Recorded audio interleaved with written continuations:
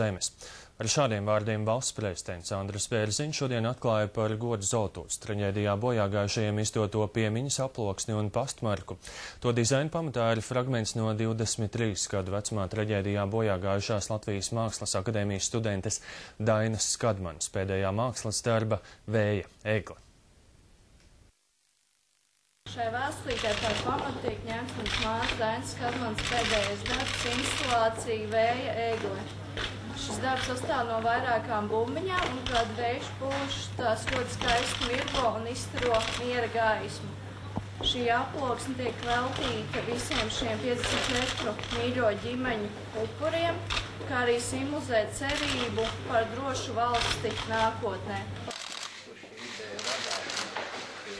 Mākslas darba motīvs jau reiz izmantots Dainas piemiņai veidotas Ziemassvētku apsveikumu kartītes dizainā. Viņas pēdējā mākslas darba fragmentu aploksnē iedzīvinājusi Dainas dviņu māsa Anda Skadmane, bet viņa šīs dienas pasākumā nepiedalījās, jo atmiņas par notikušo vēl joprojām ir pārāk sāpīgas. Vienu no īpašajām aploksnēm valsts prezidents Andris Bērziņš šodien nosūtīja uz Mākslas akadēmiju, kureiz dzimusi Vēja egles ideja. Aploksne izdota vien 800 eksemplāros, un šodien notika to apzīmogošana. Zīmogu veido traģēdijas datums 21.11. un kodolīgs aicinājums atceries Zolitudi. Un šovakar panorāmas studijā ģenerāla prokurora